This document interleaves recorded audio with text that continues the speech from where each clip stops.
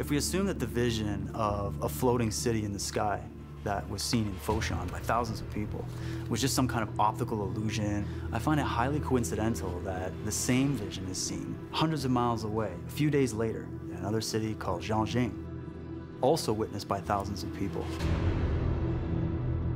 Could thousands of people across China have really witnessed some type of alien base or mothership floating in the sky? And if so, might it be evidence of extraterrestrials making their presence known? Ancient astronaut theorists suggest there have been many more cases of alien entities appearing in the skies above China. Cases that the government could not ignore. Zhejiang Province, China, July 7th, 2010.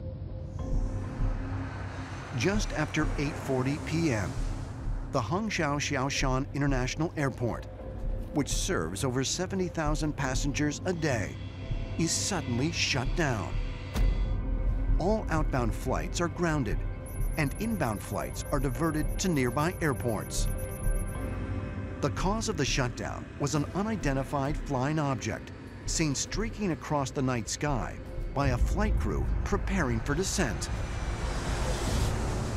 Xiaoshan Airport is one of the largest in China, and that's very important. It's a very busy airport. What happened on July 7 is that a pilot from an incoming passenger airplane noticed something very unusual coming towards him.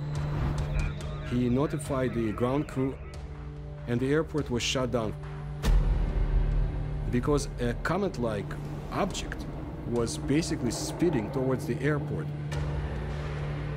There was a trail behind it. It was a glowing oval-shaped object.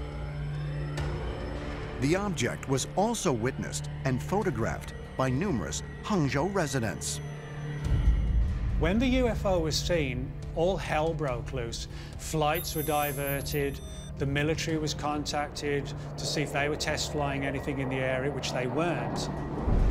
This is the third such incident in 5 years in China where the presence of a UFO has either shut down an airport or caused havoc and amazement amongst the populace. And it's clearly something that the Chinese government want to shut down and play down. It could also be due to the fact that the Chinese have realized they're not in control of their airspace, somebody else is. The Xiaoshan event is only one of the events of this kind. The same thing happened in Guizhou province. At that time, the pilots were instructed to avoid the UFO, ground their aircrafts, and return to the air after the event, which can provide evidence of the existence of the UFO phenomenon. While many in the United States view the UFO phenomenon as distinctly American, recent surveys have shown that roughly half of the 1.4 billion Chinese people believe in UFOs and extraterrestrial life. And ancient astronaut theorists suggest that despite the Chinese government's dismissal of recent UFO events, it now appears they too are taking an interest in otherworldly phenomena.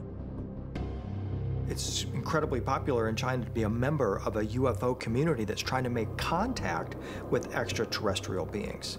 The Chinese government is closely monitoring this, and in fact, they're financing some of these research groups. So one wonders, is the Chinese government starting to view our contact with extraterrestrial beings as something simply too strong to deny? Could recent events be forcing the Chinese government to take a greater interest in examining possible extraterrestrial encounters? Encounters that they have secretly known about for years.